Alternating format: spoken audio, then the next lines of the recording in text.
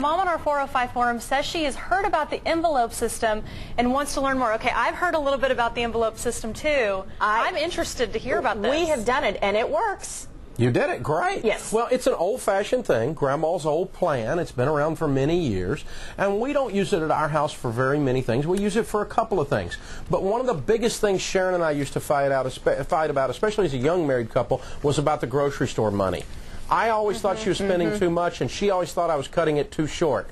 And she said, hey, Turkey, go to the grocery store with me. You'll see how much it costs, you know? And so what we did was we said, we're going to spend X number of dollars on groceries. Let's just say it's $500, okay? We're going to put $500 cash for this pay period, or $300 cash for this pay period, whatever it is, in an envelope, write food across the front of that envelope, and then you don't buy anything out of that envelope except food. And we don't buy any food ever except out of an envelope.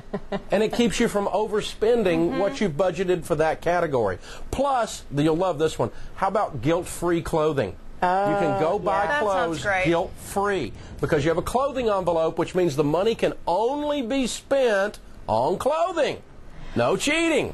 Well, and what we found when we did this is it's a lot harder to actually pull that cash out than it is even just to swipe your debit card, which comes out of the same account. It is very weird. Uncle Benjamin Franklin, when you carry him around for a little while, he becomes part of the family. You know, you emotionally attach yourself to him, and you're putting him out for adoption. It's harder to spend cash. Tons of studies have shown that when you spend cash, you tend to spend less because you have an ouchie moment when you do it. That's true. It's true. There is an ouchie moment.